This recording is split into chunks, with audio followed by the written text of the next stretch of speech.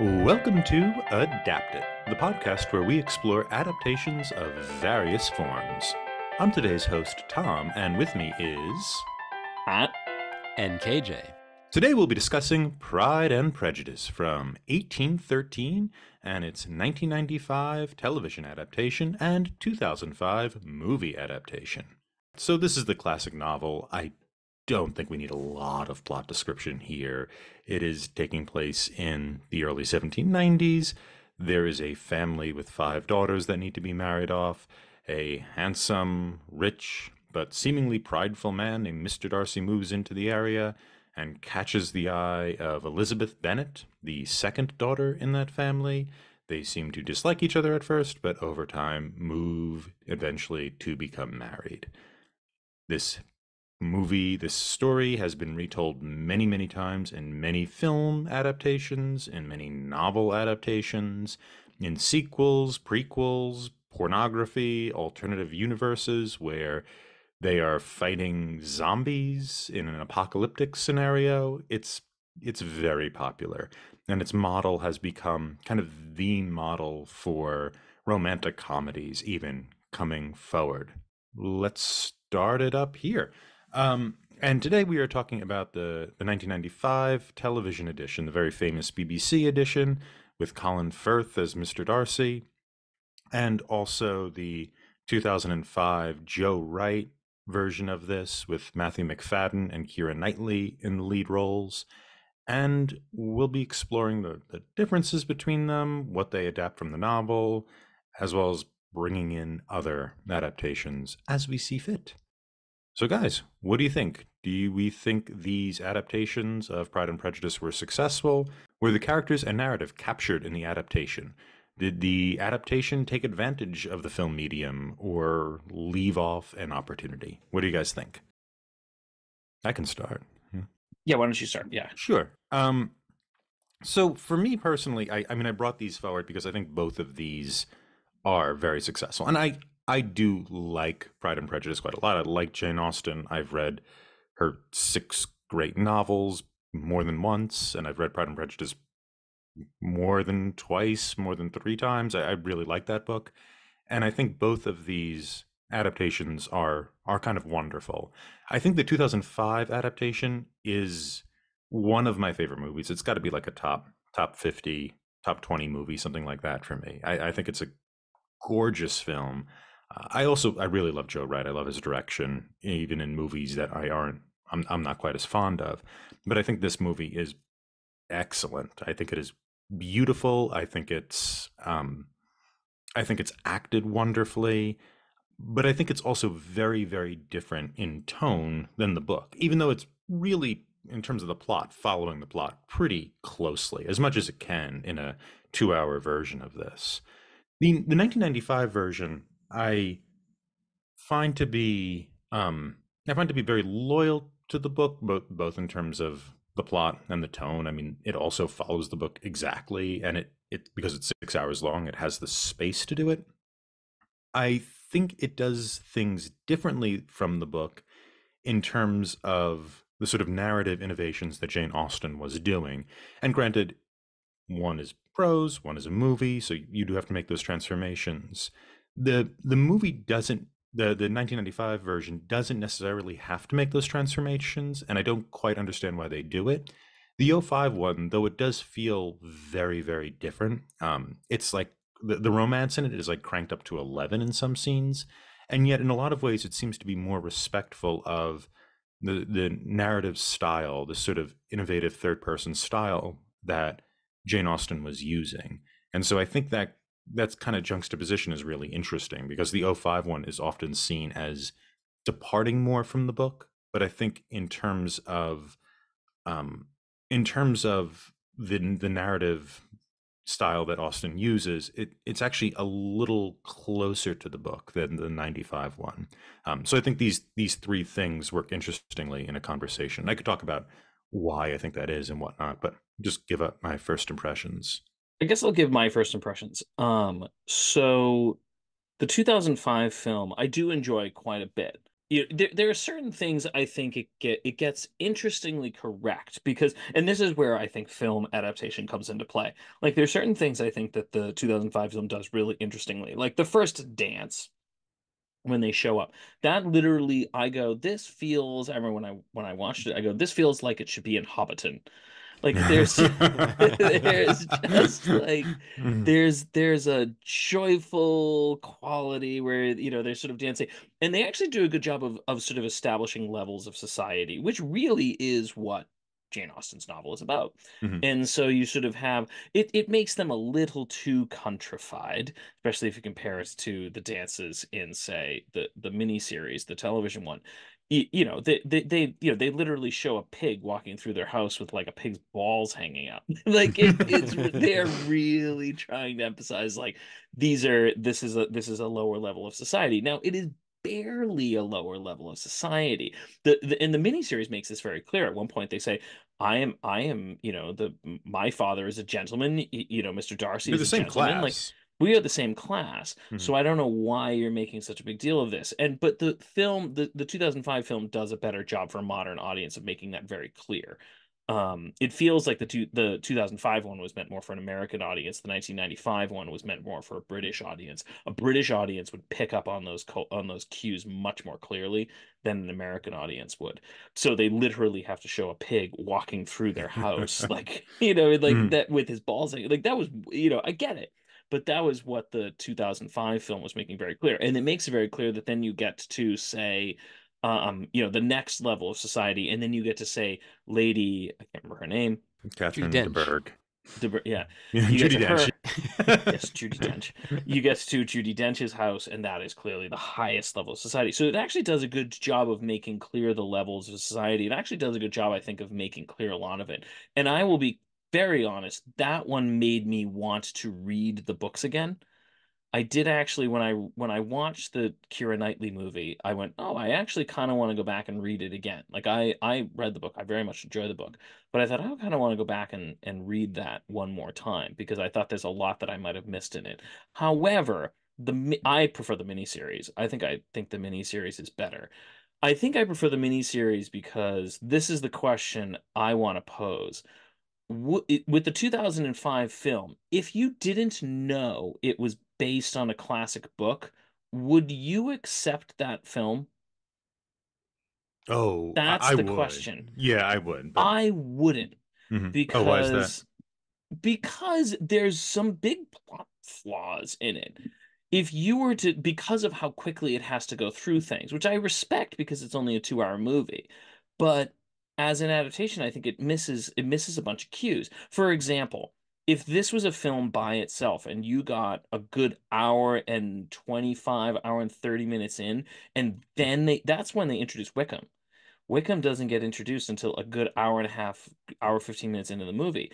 He feels like he's like tacked into the movie. And they're like, we gotta get this element in here to make the rest of the plot make sense. If that was a script by itself, I don't think you would accept him as a plot element. That's a big one of my criticisms of that film because you could tell the 2005 movie without Wickham. You could make the film work, but it wouldn't be Pride and Prejudice. Mhm. And so, in order for it to be Pride and Prejudice, you have to get Wickham in there. And he gets very shoehorned in. He feels like they're like, gotta get it. We gotta get a scene. We have to get us scene with him and Elizabeth to make it, to make it very clear that they could be love interests, but they're not. And then we're gonna move on. And then we have to make a very quick scene with him running off with the sister. And then we're gonna make a very quick scene. It just felt like they were like, we gotta get this guy in here, but we don't know what to do with him. And if you could rewrite if Pride and Prejudice 2005 movie was a standalone movie, you would never put that extra in there. You would cut it. But you need him to be the thing that reveals Darcy's generosity, right? Because it's Darcy who turns out to make it possible that they're able to get married. True, but And why couldn't, if this was a film that didn't involve, you could make it work without him. And again, I'm not saying in the book you can't. I'm not saying in the miniseries you can't, but in the 2005 film you could. All it has to be is Darcy goes and orchestrates, he goes out and voluntarily orchestrates the marriage between um Jane and Bingley, yeah, Jane and Bingley, and he makes that marriage work and he brings them all together. I mean, again, it would feel a little bit too much like American Pie 3 or something, but he will bring them together, and then that would be the shorthand for, oh, he's not as bad of a guy as we thought he was. And that's how that film would come together. You Mhm. don't need Bingley in the 2000, or you don't need Wickham in the 2005 film. They have to put him in there because otherwise it's not Pride and Prejudice. Yeah, but you also then the other element you lose, and maybe it's when he's put in, but the other element you lose is her disdain for Darcy. Somewhat, it's not just that he's prideful, but that she thinks he's done this terrible thing, that he's kind of disinherited this guy and kicked him out. But his terrible thing could be that he separated Jane and Bingley. Yeah, and she also thinks that. Yeah, I guess yeah, you could It's an added, and this is, streamline it. yeah, you could have streamlined it, and any screenwriter would have done that Hmm. because they wouldn't have had these two things running. They would have made it one thing. And this is the problem with the 2005 film. You don't need both of them, but they're both there. You need both of them in the book. You need both of them in the miniseries, but in the way that the 2005 film is presented, you don't need them. So I actually really like the 2005 film. I don't want to bash. I don't want to make it sound like I don't like it, but it's a I think, and you could make an argument either way. Is it a really, I think if it wasn't known that there was more going on with the Wickham scene, I think anybody watching it, who you don't have to have read the book, you could just know there is a book, and you would watch it and you would go, something seems rushed about this, but I know why it's rushed because I'm getting a Cliff Notes version of this thing, Hmm. and it might inspire me to go read the book and find out what more is going on with this thing. But I think if you watch this film by itself, you would go, why is why is this here? This Hmm. doesn't make any sense. Why would they add this extra element in?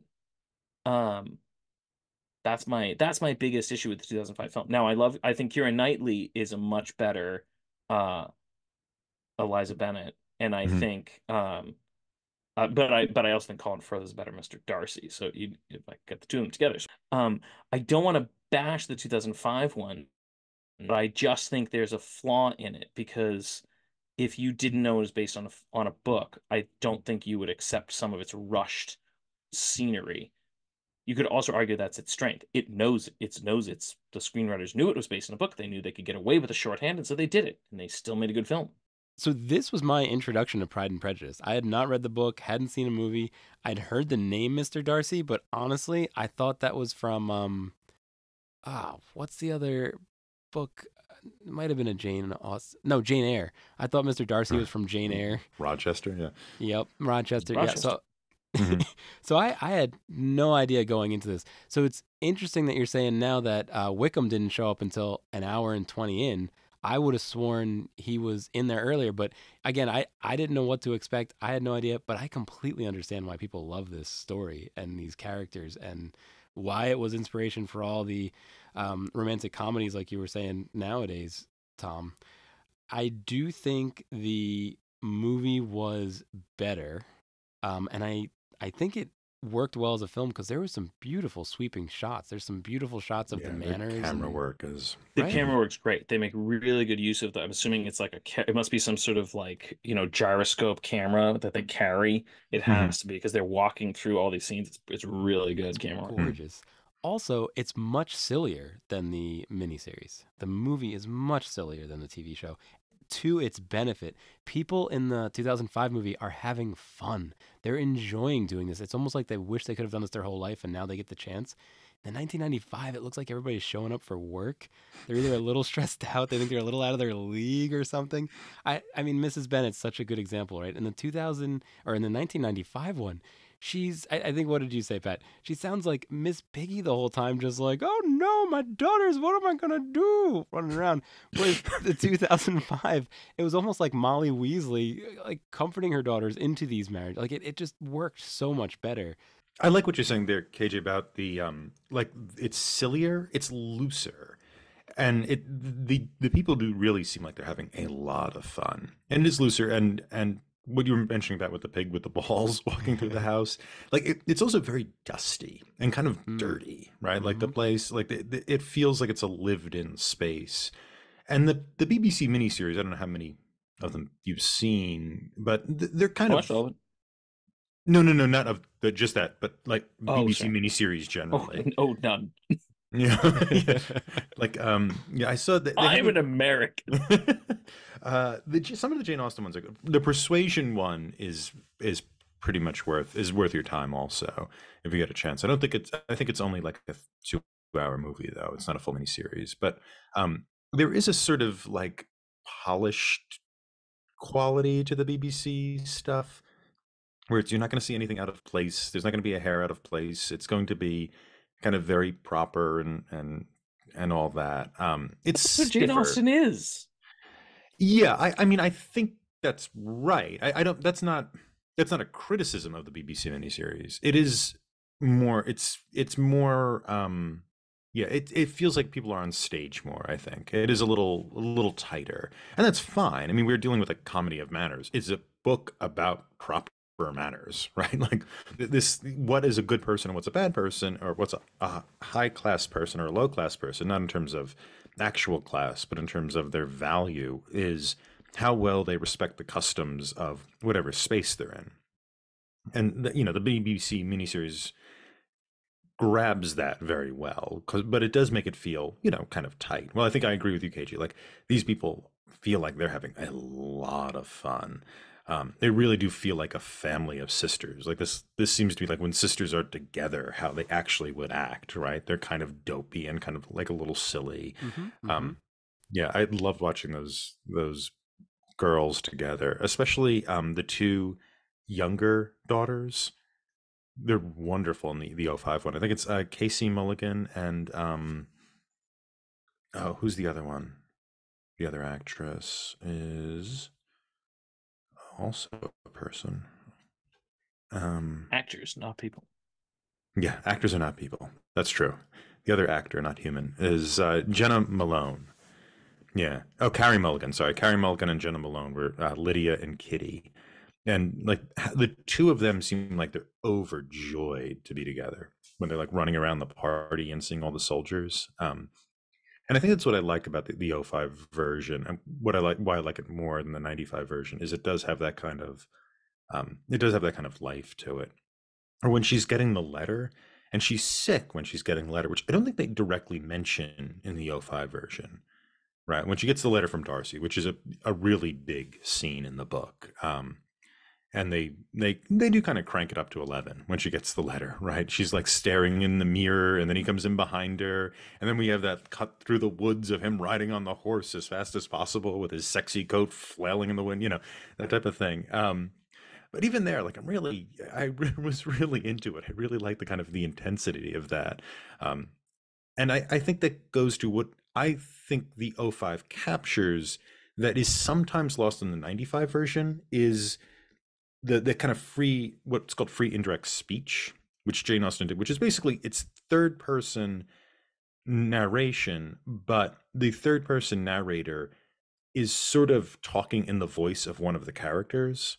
And so you get kind of like Lizzie's voice in throughout the book, but it's in third person still.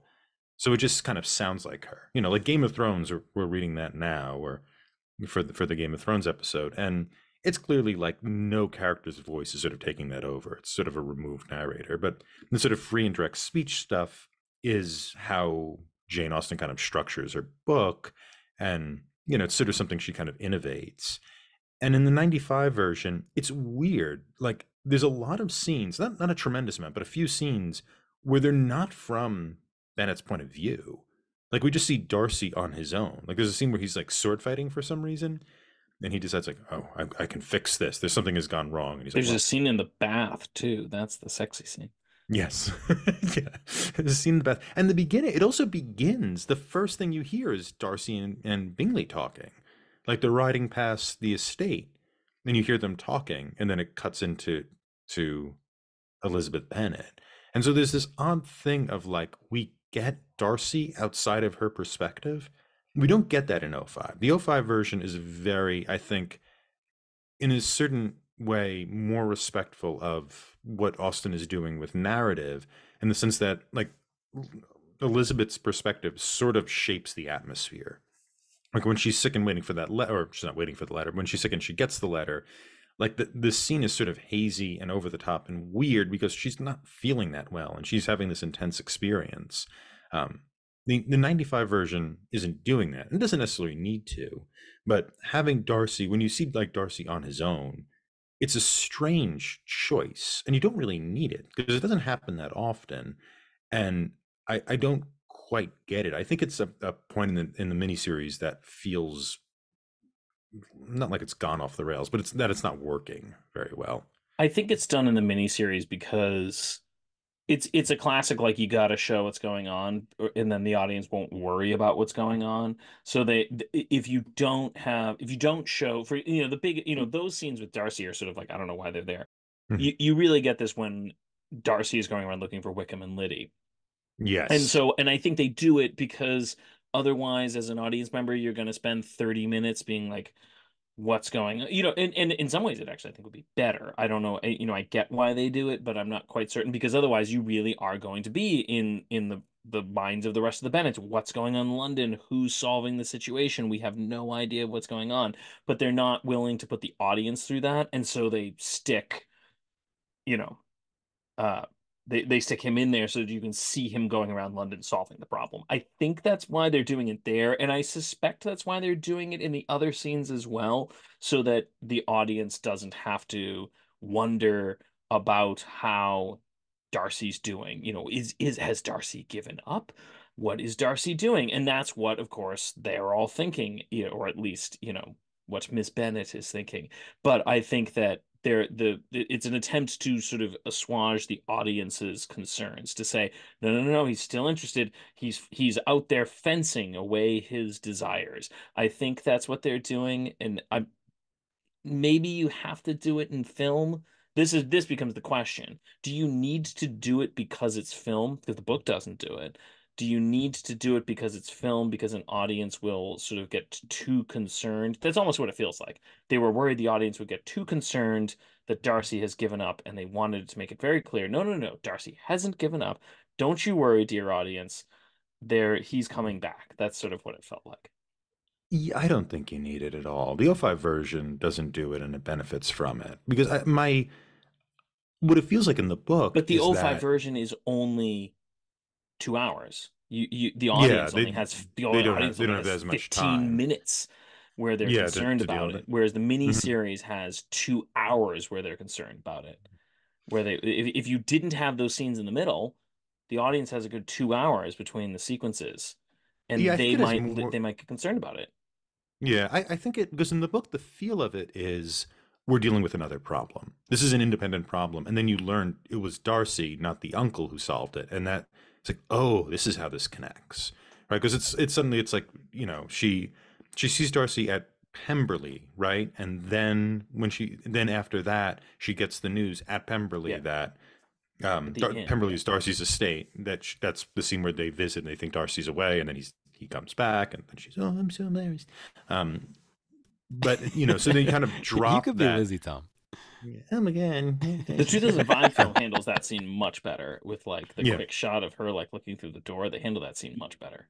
Mhm. Yeah, I love the Pemberley scene when they go in and see Yeah, like the sculpture of him yeah, and all they that. handles it much better than, yeah. Yeah, and I think that that's a transformation, and that's an adaptation benefit too, or something that the film medium can give you is you don't really need the maid explaining this is Mr. Darcy, isn't he so? And you get a little bit of that, but really that scene is like about Keira Knightley gazing on this man and seeing like really who he is.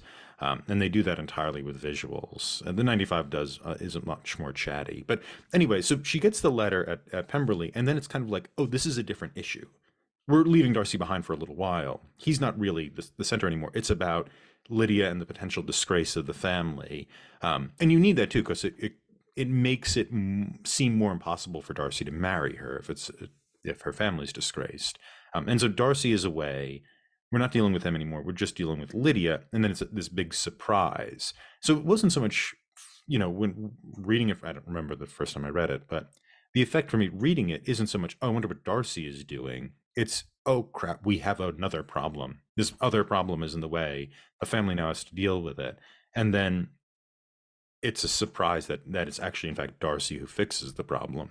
And it's really brilliantly in terms of the narrative, it's brilliant because it also becomes the final bit of evidence that Darcy is in fact not this complete jerk who's simply prideful, but is a person of great generosity as well. I think the problem with doing that, as you're saying, Pat, in the 95 version, is you have like a 50-minute episode where you don't have Darcy, and you have, you know, an expensive, handsome, a lead who is not going to be in your miniseries for one of its episodes or more than like an episode and a half. He's just not going to be there. And so you kind of need these scenes where he's going around London and figuring it out. First of all, if you're watching the BBC miniseries of Pride and Prejudice, you've probably read Pride and Prejudice, so you know what's going to happen. And you get to keep Darcy in there. You get to like see your actor and have It's Colin like the Firth. fan fiction version. Let's watch Colin. I've always wanted to watch Mr. Darcy solve this problem. Let's watch him solve it. It's like the Westworld version. We could go behind the scenes and follow Colin Darcy Firth and see what he's doing in London. I can also imagine Colin Firth being like, "Give me a few more scenes or find another Darcy." I guess I don't know him, but yeah. I guess this is my criticism of the 2005 version, though, is that if I think it's able to get away with doing that because it's rushing through the Darcy story so quickly. I think it's only able to get away with shunting. I think books just have an easier way of shunting characters to the side. We expect in a book, I mean, read, Game of Thrones is a great example. Characters disappear for like 150 pages before they suddenly resurface again in their own section. Novels do that much easier. We are willing to shunt plots aside much more quickly in novels. We don't do that as quickly in visual medium, especially movies. If we know during the 15 minutes of Darcy's absence, everyone, even if you didn't read it, is fairly convinced he's still involved. I don't think anyone thinks he's not. I think that's my, again, I that's my greatest criticism of the 2005 one, is everyone knows he's still there, everyone knows he's coming back. It's sort of one of the problems with it, is that it even if you didn't know it was a book, you wouldn't accept the Wickham subplot. You wouldn't. Yeah, I just don't know. I don't know if I entirely agree that you wouldn't accept it. I could see your point about it comes in very late and it's very fast. But I don't, yeah, I don't know. I suppose. I mean, it's an impossible point to argue. It's an impossible point to argue. But I just feel like that's my greatest criticism of the 2005 one, is that I really like some of the stuff it does. It actually does, some of its shorthand stuff works really well. I especially like, this is where I said I will defend Mrs. Bennett, is that she's got a serious problem on her hands. And I think the 2005 film makes that much clearer. There's two lines that the 2005 film does that makes the problem of Mr. and Mrs. Bennett much, much, much, much clearer. And it's the line where Mrs. Bennett says, when Liddy is finally, that she's married, and she's, oh, how wonderful, and this kind of stuff. And Keira Knightley says something like, oh, this is all you're concerned about. And she says, when you have 5 daughters and you're concerned about getting them married, then you worry about it. She has a legitimate worry that she is going to be destitute and poor and be completely on the dependence of everyone else around her. She has a very, very legitimate concern. And so she has a very, she goes about it in her completely bumbling way. That's very clear. But Mrs. Bennet has a serious problem on her hands, and she's dealing with it as best as she possibly can. And again, the 2005 film also allows one of my favorite things, and it makes it very clear about Mr. Bennet, which is when he says, we shall have no peace if we don't allow her to go off to wherever she's going to go. And, I think Keira Knightley says something like, oh, is that all you care about, is your peace? Or something along those lines. And it becomes very clear neither of those lines are in the movie, they're not in the miniseries, and they're not in the book. But it becomes very clear, it's like, yeah, he is. That is really all he's concerned about. And he feels bad. But if he dies tomorrow, all of his daughters and his wife are destitute out on the street. No Mhm. one cares. He doesn't care. He doesn't do anything to resolve this problem. Mhm. And so I absolutely feel bad for the rest of them. And he should be censured on this point, but the other Mhm. books don't do this. That's why I like the 2005 one. It makes some of those points much, much, much, much clearer than the other Mhm. ones do. Well, I had a question about Mr. Bennett. So, in the 1995 miniseries, Judi Dench, the character who is Judi Dench in the other one, she, Catherine, Lady Catherine, Lady Catherine, Catherine de Bourgh. says to Elizabeth, "Your father's a gentleman, but everybody else in your family is not in society." Mhm. Did I misunderstand that, or is that? Yeah, so I could explain that if you would. It's a little. Well, I It's, think it's it's a Like little. There's Uncle a important. Knight? Isn't the Uncle a Knight though? so Darcy's father was a rich landowner. His sister married the his father's sister married the daughter of an earl, and so let me start this again. Anyway, so Darcy is related to the peerage, right? The peerage is like dukes, earls, barons, marquesses, and viscounts, I think. So they're like up there. And Lady Catherine is his aunt, and she's from his mother's side, the Fitzwilliam side. And so she is an earl because Darcy's grandfather, his mother's father, was an earl. And so they're actually peerage. They're actually like upper class. Yeah, I got Darcy all is that. Yep. yeah. Darcy's landowner, but Darcy's a landowner. He's much wealthier than he's like 10,000 a year, and I don't know what the hell the Bennets, but the 2,000. Bennets, I thought it was 10,000. No, he's 10,000. The Bennets are Oh, the 2,000. Bennets are 2,000. Oh, okay. But the Bennets, the mother, her brothers are like one's a lawyer, I think, and the other is a like importer exporter, like a merchant type. Yeah, one of them's in Cheapside. Yeah, exactly. And Art Vandelay. yeah, he's Art Vandelay. Yeah. If you get that joke, you are too old. Anyway, yeah. So Art Vandelay, and so that's considered like very Whiggish. Like you're not making your money from land or from title. If you're like in trade, that's considered But sort of are a they of different. society? I don't Like think they so. No, they got right. They're not they're not gentlemen. Her right. brothers. So that means Mr. Bennett married outside of society. He's yeah. So that tells you something about their marriage, right. right?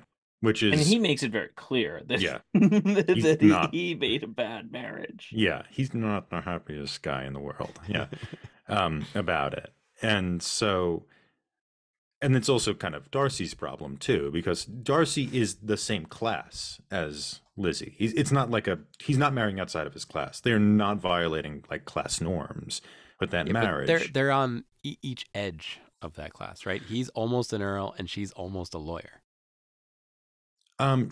She has association. She has members of her family are not gentlemen. I think that's I think that's a decent explanation though, that Yeah. he is just, on Yeah. the edge of being totally out of her league, and Mhm. she is just on the edge of being totally out of his league. Yeah, They're both right on the edges.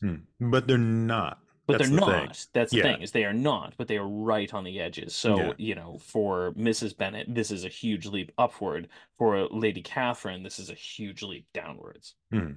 Yeah, and I think like another thing that I think I don't know if I don't know, I'll ask you guys what you think. I think the '05 version does this a little better than the '95 version, but I think one of the things that Darcy says that insults Elizabeth when he first proposes is kind of like, this is sort of against my better interest, but I love you, I want to marry you. And she's like, that's incredibly insulting. But you kind He of says later it in both of them. he says it, no, he says it in both of them. But I think my point is, I think in the '05 version, I think you get to understand his kind of point of view there, which is like, this is going to be trouble if I marry you. And it's not just me being kind of a prick about it, but like you're saying, KJ, he's close to being an earl, right? I mean, I think there might even be a world in which he could become an earl based upon certain people dying and whatever. I'm not entirely sure, but I think it's kind of like, yeah, if I marry you, there's going to be trouble for me, right? Like my aunt is not going to talk to me anymore. People in my social circles are going to disassociate with me. And I think you realize that as Lizzie realizes that when she comes in to meet Lady Catherine and all that. I think that even though he's still kind of a jerk there, you kind of get his point a little more. Well, I don't feel that as much in the 95 version. So I'm a I little feel more like I got sympathetic. that more in the 95 version. Oh, really? Yeah, I yeah, thought I did. Oh, okay. All right. for Fair enough. sure. And Mhm. part of it is because Judi Dench in the 1995 version She's in the explained that 05 to version. me. No, I know. What was her name again? Lady Catherine. Lady Catherine. Lady Catherine. Explains that in the 95 version. I understood she was way wealthier because of the way she could act and boss people around, but I didn't quite understand. I didn't understand that Keira Knightley's family was, again, just in, like right there on that line. So this was my first, as I mentioned, this was my first introduction to Pride and Prejudice. What about your first introduction, Pat? So here's the thing. I think I'm a reasonably well-read individual. Like I've I'm not as well-read as Tom by no means, but like I've read a lot of books.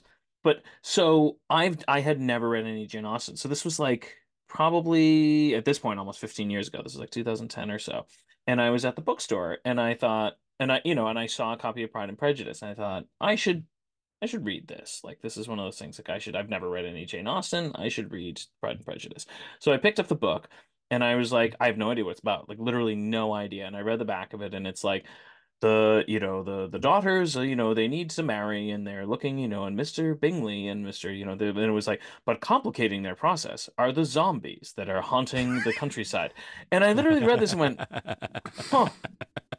I had no idea there were zombies in Pride and Prejudice. This was going, but in my defense, I went, well, like there's Frankenstein and there's ghosts in Wuthering Heights and Dracula's come out. I thought I had no idea that the origin of like zombie stories was Pride and Prejudice. I was thinking about this, and if I was flipping through the text, and it's sort of like regular, Pride and Prejudice is interspliced with zombie stories. So if you read it quickly, you're going, oh yeah, I guess that's what it's about.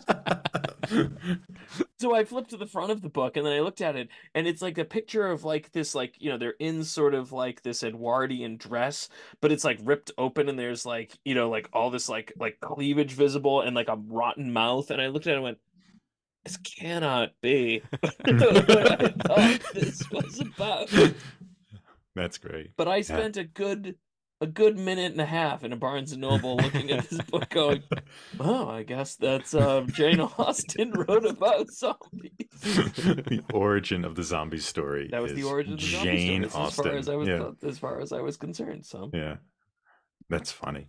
Because like you can believe it, dude. Because like this comes out a few years before Frankenstein. yeah, that was Like- my logic. It was like, oh, I had no idea. That's what this book was about. Yeah, you've had like the Gothic stories from like what was Castle of Otranto? It was like That's the 18th century, 1770s, 1793 or so. something like that. Yeah, Okay. something like that. Mhm.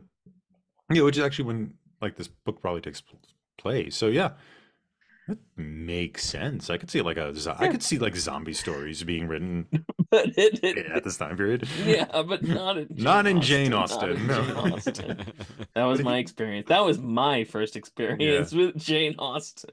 Yeah, I think what they had the person wrote that book is they basically had Pride and Prejudice and then just kind of added things in. So if you skim it, it looks very legit. Yeah, and he did that with Sense and Sensibility and Sea Monsters too, and that was the other one.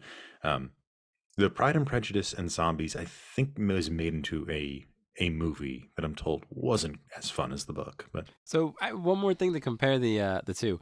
I like the 05 version much better than the 95 version, but I think the cousin might have been better in the 95 version. I think the cousin's more sympathetic in the 05 version. but he's hilarious in the 95 version. Yeah. That man is brilliant. Yeah. The facial expressions, the way his Mhm. eyes are like half closed, you just see like you I- can just see his stupidity closing his eyes. That actor is brilliant. Yeah. I love it. You're right. He is much more sympathetic in the 2005 version, but he is much better in the Mm. 95 version. That character is the best. Yeah, that he has like a worm quality to him. He looks like a little chubby worm with his like head sticking out. Um, yeah. I just like because this is the 95 version does the weirdest thing. I'm like, why did they the 2005 one? Why did they set the scene where they're in church like listening to his sermon and then they have that be the scene where they reveal like that Darcy had pulled Bingley away. I'm like, why did they do this? It's such a weird place for that scene. And yet it could be so much better because like the 95 one has him like reading from his book of like Mhm. sermons while he's like, Oh, I thought I Forsyth would sermons. read to you from it's so good. I thought I That would is read you. such a great character. Yeah. Yeah, he's more like in the book he's definitely much more of a moralizing blowhard.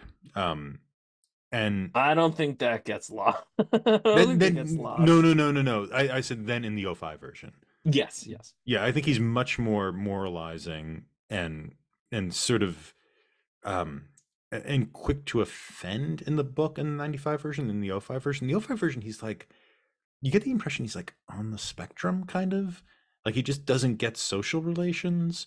But yeah, in the book and in the 95 version he's like he's always kind of moralizing and scolding a little bit, especially at the end when he's and they take this out of the 95 version and it's not in the '05 version anyway either from the book. And I like this scene with Mr. Bennet and he writes a letter to Mr. Bennet after Lydia gets married and he's like, it is the Christian interest that we should forgive, but you should never let her back into your home again.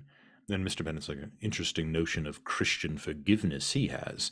Oh, I remember that. Yeah, Yeah. which I really liked, and they cut that from the 95 version. I was like, oh, that's a, That's a hard because you have to shift because there's nothing, pretty much everything goes through Eliza. Like, is it Eliza? Am I saying it wrong?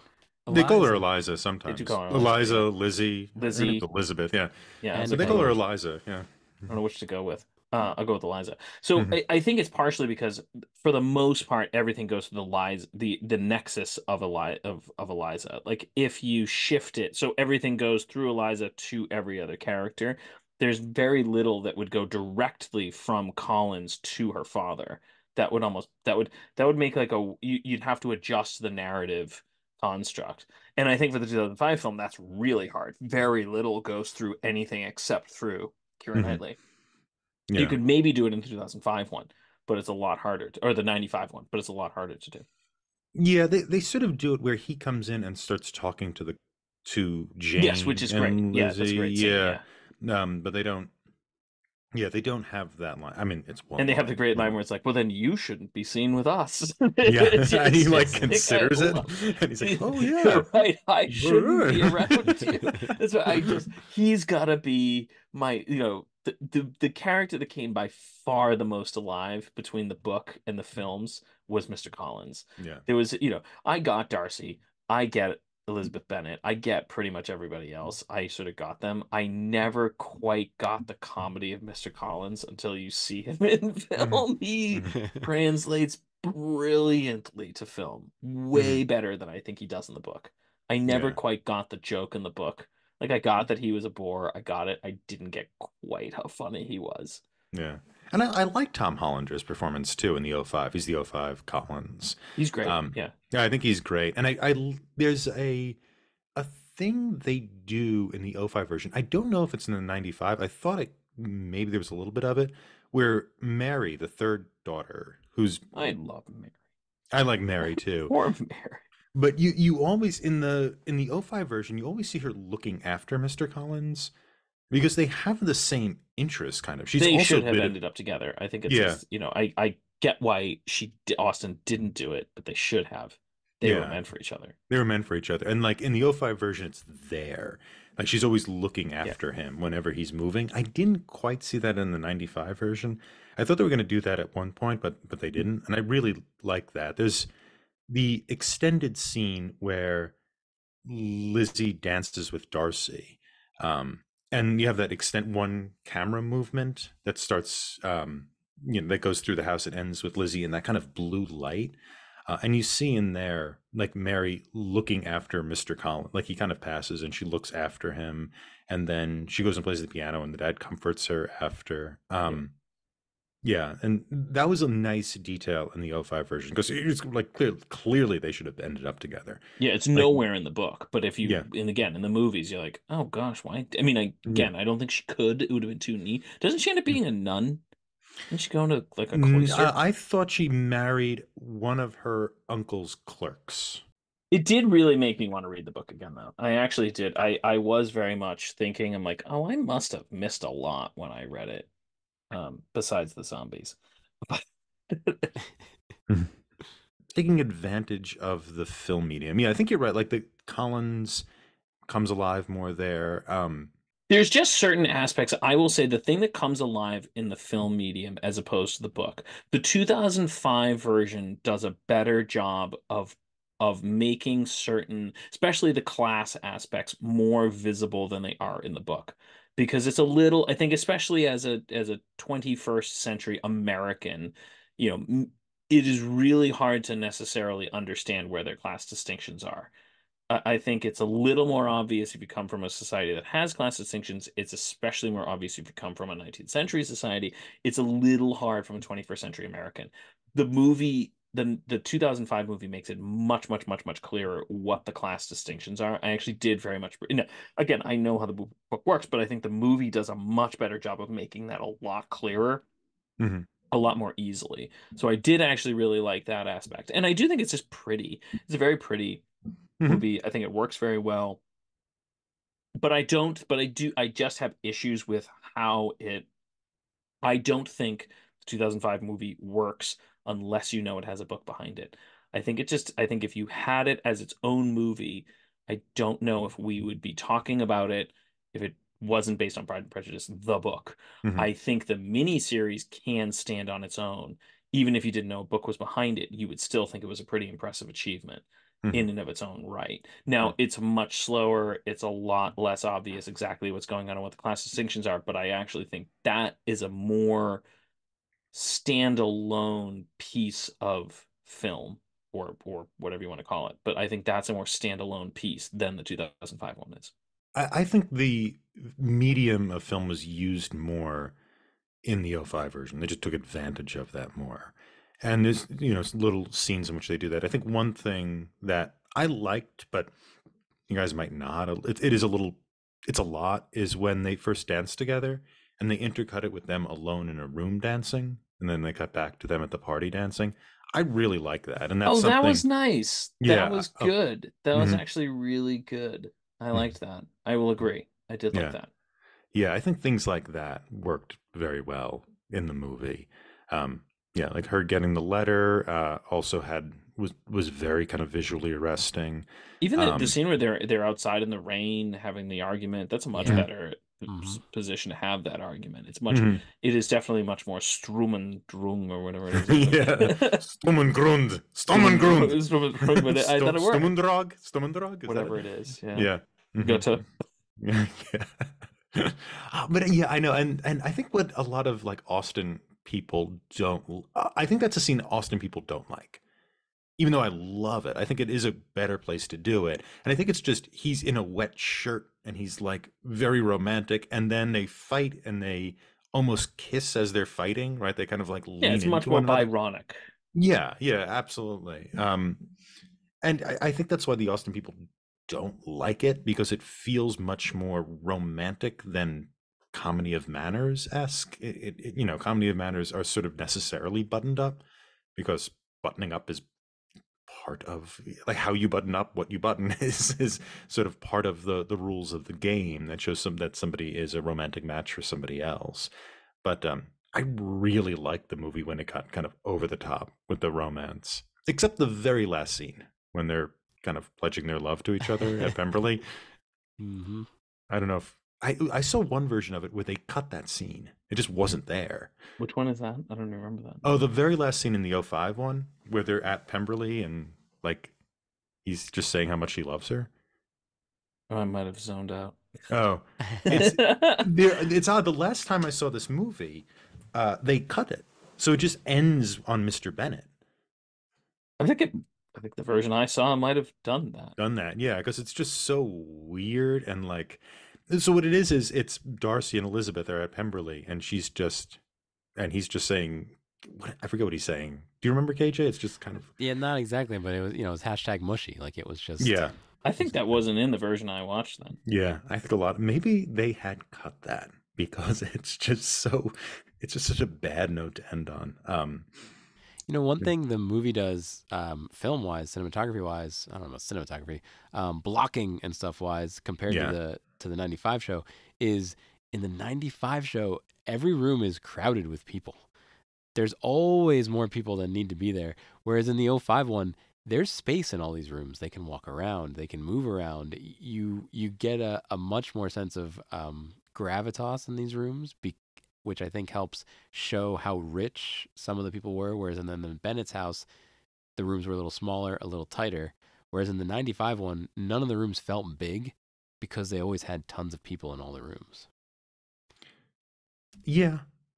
Yeah, I think also what you're saying like about the blocking and the movement of it is the '05 one, and this is kind of a Joe Wright thing. He does this in all of his movies. Is they're very carefully blocked, um, and so yeah, the people moving through space is just very visually arresting. You don't need a lot of words to do that, and I think that long shot when they are first at the party and Collins is pursuing Lizzie before he makes his awkward proposal the next day. Um, it's lovely because it starts with them like going in and you see Collins and he's looking around for her. And he's so And short. he's so short. And I like when he meets Mr. Darcy for the first time and like the elbow almost takes his head off when Darcy turns around. But it starts with that single shot. And then this single shot, they have another single shot at the end, and it moves from Mary crying and her father comforting her, and then it moves in kind of the same pattern back to Collins, and he's holding like a little flower and smelling it, and you can Yeah. kind of see this sort of like by the end of this evening, he's even more taken with her or whatnot, and then it finally ends on Elizabeth herself. But like that kind of movement in that space is it not only is really interesting to watch and it gives a better sense. I think the '05 version gives a better sense of what these houses are like and why this house is more valuable than that house and why Pemberley is much more valuable Absolutely. than any of the houses. But I think also you get a lot of storytelling without words in those scenes, right? You get the relationship between Mary and the father, right? Like he's actually seems like he's trying to be a good, like it gives him more credit as a father, just in that scene, because you get an opportunity to see him kind of comfort one of his crying girls, and you get to see how Collins is feeling by virtue of him not just saying something, but by the way the camera is moving around the space, and you get to see kind of Darcy like lurking in the background and looks at them and kind of moves away. So I think like a lot of the camera movement does some of the storytelling, and it's a much better sense of location. Those locations really do feel like characters. They don't quite in the '95 version. I'll agree with that. Yeah. So would we say that this adaptation brings the source to more people? Does it reach a bigger or different audience? Does it reach the audience better than the original source? Well, the Wishbone one is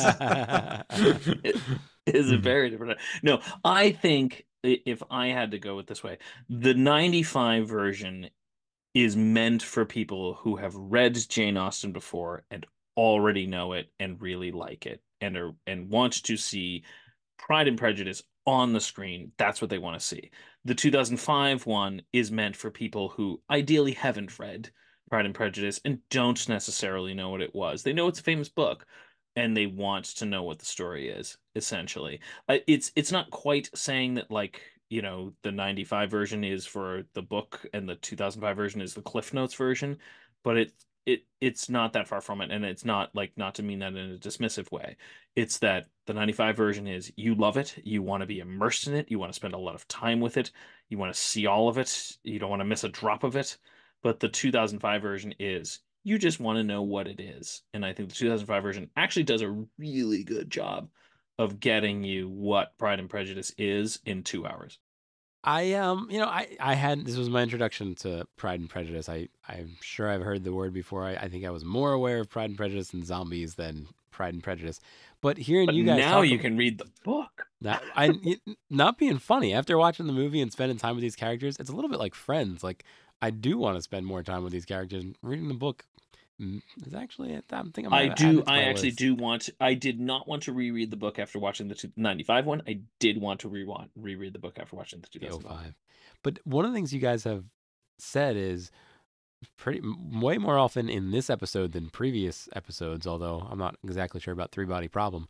But you guys keep saying, well, if you're showing up for the miniseries, you've probably read the book. Or if you're watching the movie, you know it's a book and you're probably somewhat familiar with it. And I think a lot of schools do it. I think, right, and at least in the States, a lot of schools have the students read Pride and Prejudice. So I don't know if the movies had a bigger reach, or are they going to stay in the zeitgeist or whatever you want to say for any length of time? In 50 years, are people still going to watch these? Are they going to read the book, or are they going to watch the latest version of Pride and Prejudice? Like, there's a lot of versions of Pride and Prejudice, right? Like, it's been adapted many times. I don't think either of these movies is going to survive 100 years. No, it's been adapted into a lot of books. Like, people keep writing book versions or alternate versions of Pride and Prejudice, where there's one where like Darcy is a female chef and the Lizzie character is a doctor, and what it like that type of thing. So it's That doesn't sound like the same book at all. no, it's Pride and Prejudice, but it takes place in the 21st century. There's Pride and Prejudice where like an Islamic version that exists, the Eastern Caribbean version. Like You could there's certainly make many of those work. yeah, you could. It's Well, basically just to interrupt, like Nick used to, I think there's been 17 movies. There's been that are 17 that I'm movies? saying there's a Wow. lot since 1938. There's 17 movies that have been made Wow. of Pride and Prejudice. I didn't That realize it doesn't was that surprise many. me at all. Yeah, that Oh, doesn't surprise okay. me at all. I didn't realize it was that much. All I right. mean, we saw that Orson Welles Jane Eyre. Yeah, You know, we didn't know it everybody- existed That until you was told a me bad about it. movie. Yeah. But it's like everyone's making. They just took all these things. Yeah.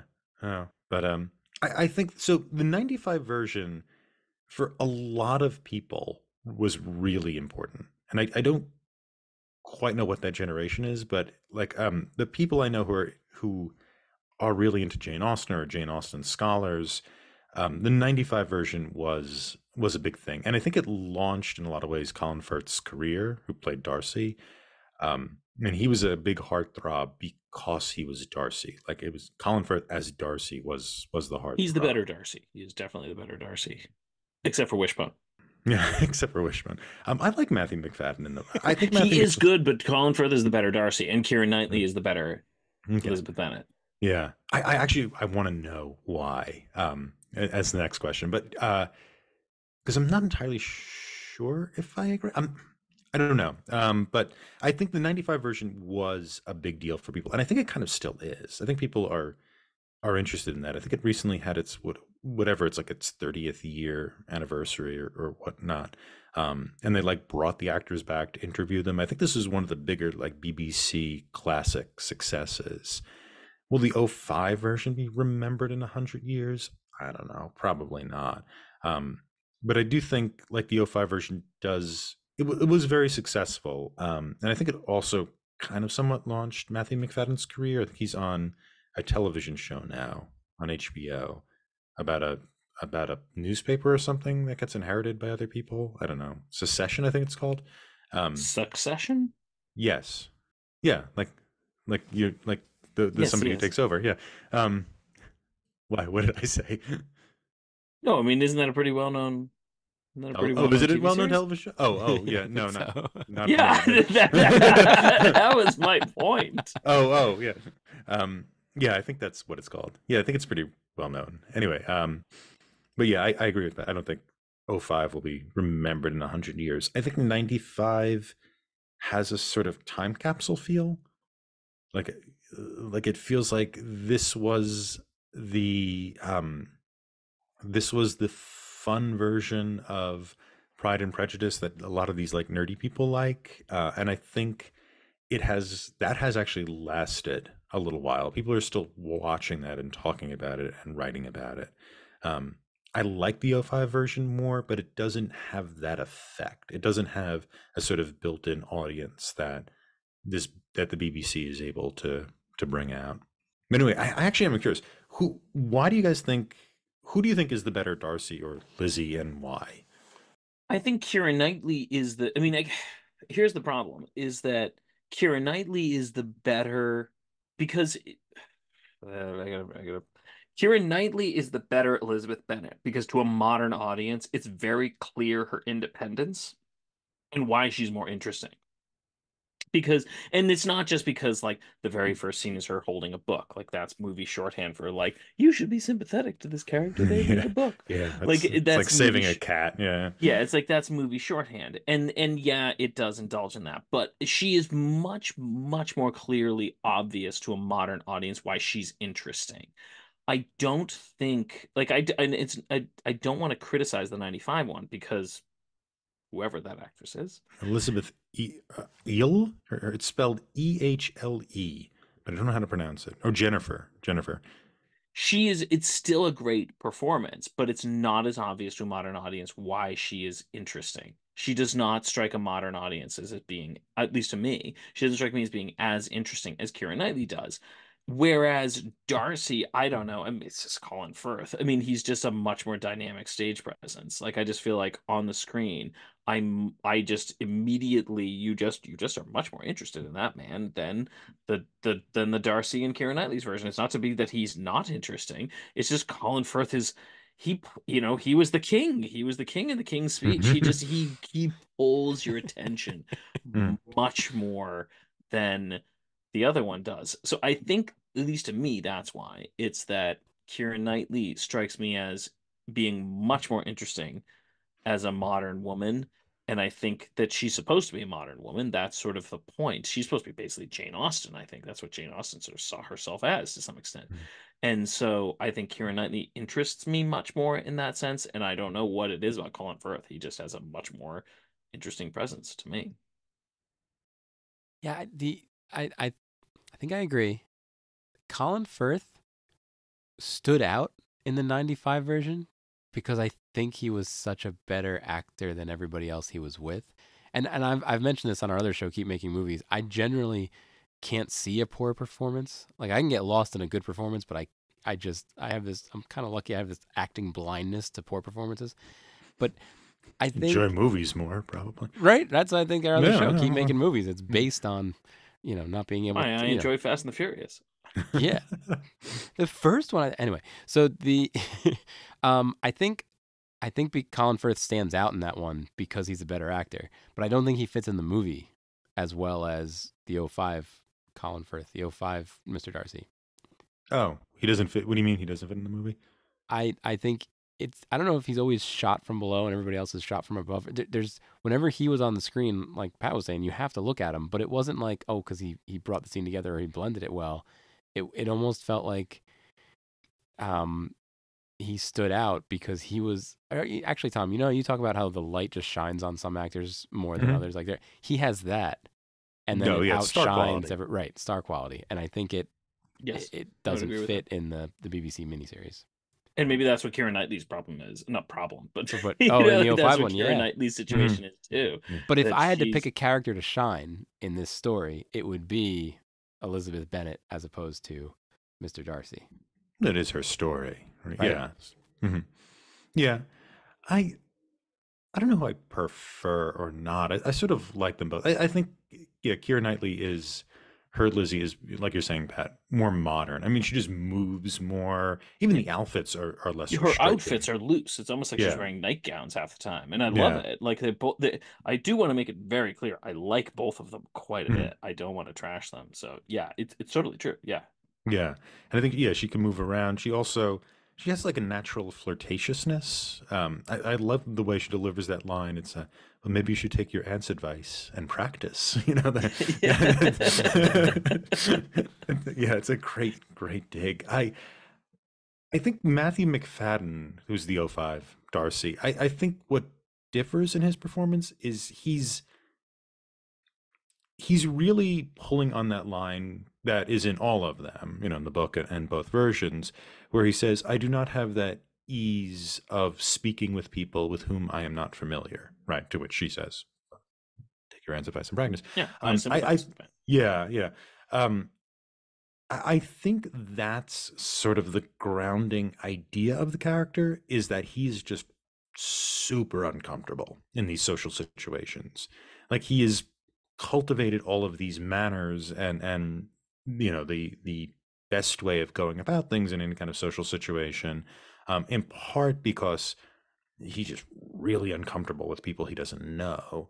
Um, like he is just kind of he's like an awkward guy, and from her perspective he's just incredibly prideful, and to a certain extent he is, but I think that's what McFadden is doing. He's playing this character as just, I'm really awkward, I really don't like this, and you don't realize that until you're well into the movie. It becomes clear, oh, that this guy isn't just a dick. He's like, he goes into that party and he's like, I don't know anyone here, I don't know what to say, I don't, you know. I will give I him credit though, to that point though, I will agree. But he actually, this is where I think he exceeds Colin Firth. He does a better job of showing the transition, and it's when he's with his sister at the piano. Yes. That great little scene where she's looking through the window, and then they have the Mhm, scene and he sees her through the mhm. door crack. That's actually really good. That's a well done piece of cinema. And that actually transition, you actually are like, oh, and again, if you don't know the film, you're like, oh, I get it now. He's actually like really good. Like, look at him with someone he knows. He actually he makes that transition a lot more successfully than Colin Firth's one does. Yeah, I agree. I think so. And I think Colin Firth's character is much more they talk more about his youth in the 95 version because they have the space too. And it's, you know, he's kind of he, as a youth he was like warm-hearted but also very proud. And I think Colin Firth's character is much more uh he's much colder. I don't think the social awkwardness is the kind of grounding principle that Colin Firth is working with. I think there is this sort of, you know, once my good opinion is lost, it's lost forever. That sort of icy standard he sets, I think, is what comes forth more in his character. And I think you're right, and that's why that transition doesn't. It doesn't. It's not like it doesn't work in the '95 version, but it isn't as pronounced. Well, in the '05 version, I think it's you're right. I think that scene where you see him with Georgiana, it's like, yeah, oh, this guy is actually quite warm to people. It's not only he's a good guy, he does the right thing when he needs to, a la Wickham. He actually can be very warm of a person. Even when Colin Firth is with Georgiana, like in the '95 version, he's still not warm. He's slightly more relaxed, but he's not, you know, he's not somebody like who'll run into his sister's arms and hug her, right? That's not, this character is not going to do that, even if he loves her and means her well. Yeah, and I like Jennifer Ehle. I don't know how to pronounce Ehle. I don't know who she is. Yeah, Ellie. Lizzie in the '95 version. Oh, the 95 version. Yeah, she's quite good. Yeah. Yeah, yeah, she's good. I think, yeah, she has a sort of stage presence too. Like she attracts the eye a lot. But it is They're all a, wonderfully cast. Like yeah, there is no mm, one who shouldn't be cast in the role they're cast. in their roles. Hmm. Like even the Bingley in the 2005 version, 'cause I couldn't remember what I'd seen him in, and I looked at him like, oh, he was in Rome. He was in the HBO series Rome. Do we feel the author's authority in the adaptation? In the 95 one, yes. And I think, this is and I actually think it works quite well. I don't think there's any, there are changes in the 95 version, but nothing major. Like I think it's quite and this is why I say that the 95 version is a Jane Austen adaptation for Jane Austen fans. It follows it well. There's nothing major to object to, and I think it works quite well. In the 2005 one, yes, there are there are changes, many of which would be totally and utterly unacceptable to that author. She would utterly reject them. But I, the 2005 one's quite interesting, and I think it would draw more of an audience in to wanting to read the book than the 95 one. I want to read, I do want to reread it. I really do. Really want to go back to it because it really interests me. And there are things that it drew out that I think I missed that I would like to go back to because of the 2005 version. Yeah, that actually happened to me. I was watching the 2005 version very recently and went back and read the book, the next day, on a plane ride back from Spain. They had this on next to Fast and the Furious 10, and There are 10? there's 11. There's 11 because there's the spin-off. Hey. Yeah, and Fast and the Furious 10. I'm sorry, it's really hard to watch. That's a rough movie. But so yeah, put this on, and it did inspire me to want to go back to the book again, and I did reread the book. I do think I would say that I think it's not. So Jane Austen is really, really worried about like not preserving Englishness, like manners and the customs of a place, which kind of makes sense at the time she's writing, right? Like the 70s, where France is kind of a threat. I did appreciate the 2005 movie actually referenced that because she doesn't reference the war at all. And yet the 2005 movie makes a number of references to France. The only reference that the 95 one makes is comically enough when Wickham is leaving and he says au revoir, as the French say, Yeah, which is brilliant. Yeah, You're at war with them. Why are yeah. you speaking their language? Yeah, It's great. But yeah. It's like yeah. By the way, don't like this guy, right? That's like it was brilliant. I mean, I think that's it's a really nice touch. But the 2005 movie actually makes some nice little references to the French. Mhm. Yeah, and I think that's what she's interested in. But I would say this, like I said this before, I think where the biggest violation of no, I wouldn't call it a violation because it doesn't matter, right? It doesn't matter if we respect the author's authority or not. But the biggest change, anyway, in the 95 version is I think when you take it out of Elizabeth Bennet's hands, when she's not part of the narrative structure anymore, that's very different from the Austen novel. That's the point, more so than the Darcy riding a horse romantically through the woods. That seemed very, very different from what Austen had intended. And it's not a lot. It's these little brief moments and whatnot. I mean, the one that is most surprising is what you mentioned, Pat, where Darcy's going through London, and we covered this already.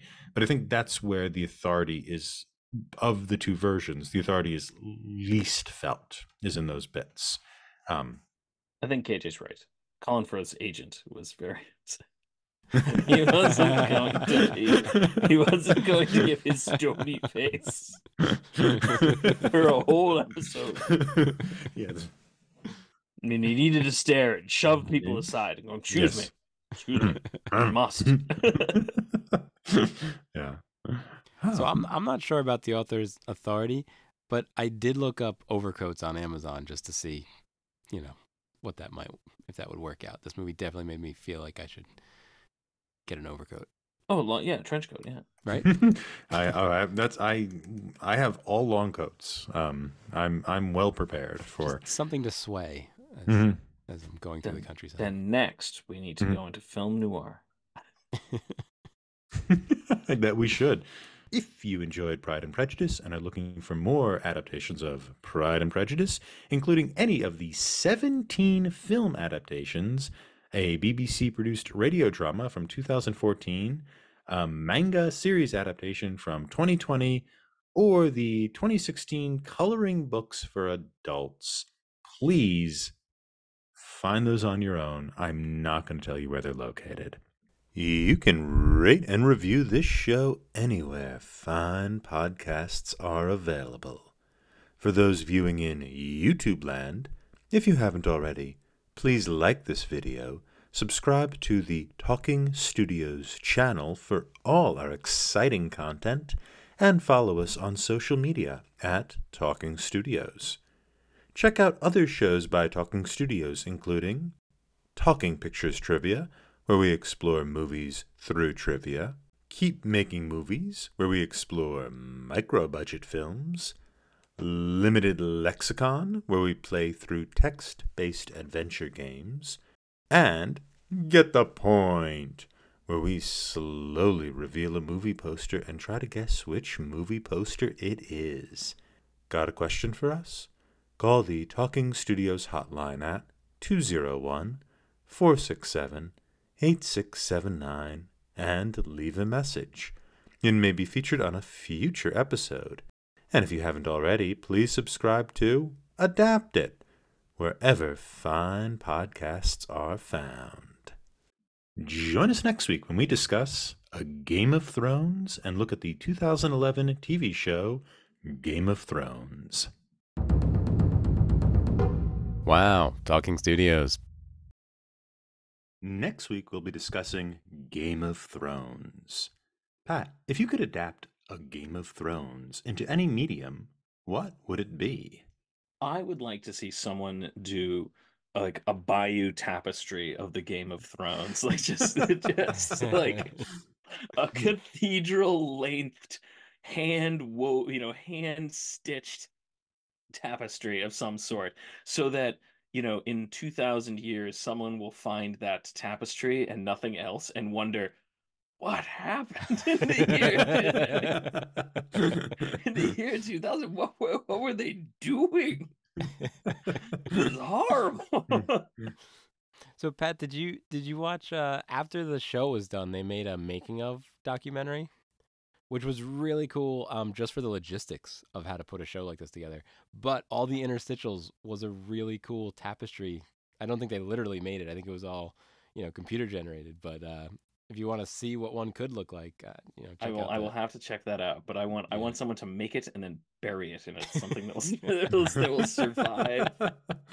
That will survive a nuclear explosion. And then when all history is lost, they will find that and wonder if this was real. KJ, what about you? If you could adapt Game of Thrones into anything, what would you do? So guys, this weekend I'm gonna go see Spamalot, which I've not seen yet. I'm really excited. It's at the high school. The high school puts on really good plays. We've seen Phantom there, Mamma Mia. We're going to see Spamalot. I would love for somebody to take a piece of A Song of Ice and Fire and make the musical A Song of Ice and Fire. I want it to be campy. I want it to be corny. I just think that could be a lot of fun, right? Hodor's big number. Like there's so much material. Putting on the Ritz. Hodor on the Ritz. Yeah, it would be. Right, I think there's a lot to work with there. How about you, Tom? How would you adapt to Game of Thrones? I don't know. So my thing would be like, I would like to see the cathedral or the church of, is it the Seven Gods? The Seven Gods are the more recent ones, right? And then there's the old gods. Yep. Right. So I would like to see the building that worship the seven gods. Like, what would that look like? What would their windows look like? What would their prayer books, if they have them, look like? Like, do you have a sort of chorus or an organ or something like that works in there?